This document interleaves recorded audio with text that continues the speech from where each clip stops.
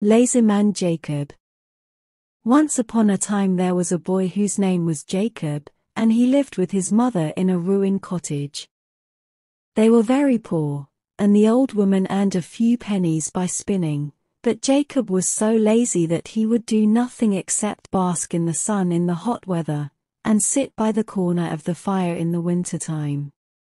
His mother could not make him do anything for her, until at last she warned him that if he did not begin to work for his porridge, she would turn him out of the house to get his living as best he could. This threat finally stirred Jacob, and he went out and found a job for the day working on a farm. The farmer paid him 1 penny, but he was not used to having money, and as he was coming home, he lost it as he passed over a stream. "You stupid boy," said his mother, "you should have put it in your pocket." "Next time I will," replied Jacob. The next day Jacob went out again, and found a job with a cowkeeper, who gave him a jar of milk for his day's work. Jacob took the jar and put it into the large pocket of his jacobette, spilling it all, long before he got home.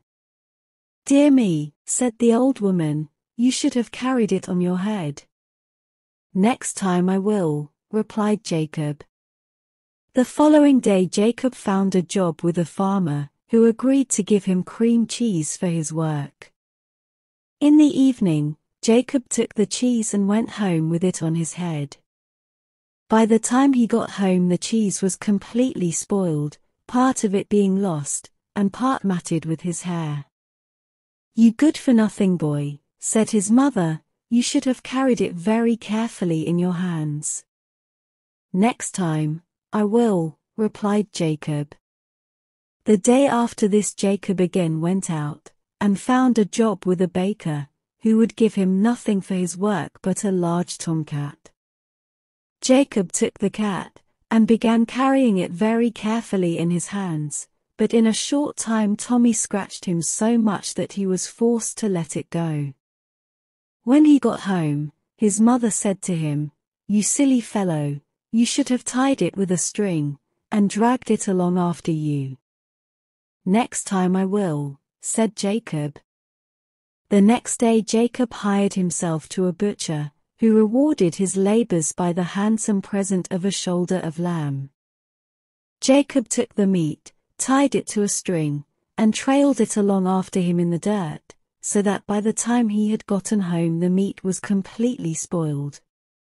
His mother this time completely lost her patience with him, for the next day was Sunday, and she had to make do with cabbage for her dinner. "You nincompoop," said she to her son, "you should have carried it on your shoulder." "Next time I will," replied Jacob. On the Monday, Jacob went out once more, and found a job with a cattle keeper, who gave him a donkey for his trouble.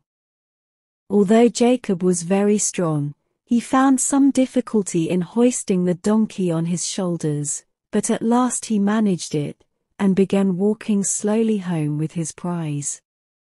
Now it happened that in a house along his way there lived a rich man with his only daughter, a beautiful girl, but unfortunately deaf and dumb. She had never really laughed in her life, and the doctors said she would never recover until somebody made her laugh. Many tried without success, and at last her father, in despair, said he would offer her in marriage to the first man who could make her laugh. This young lady happened to be looking out of the window when Jacob was passing with the donkey on his shoulders, with the legs sticking up in the air, and the sight was so comical and strange, that she burst out into a great fit of laughter, and immediately recovered her speech and hearing. Her father was overjoyed, and kept his promise by marrying her to Jacob, who was thus made a rich gentleman. They lived in a large house, and Jacob's mother lived with them in great happiness until she died.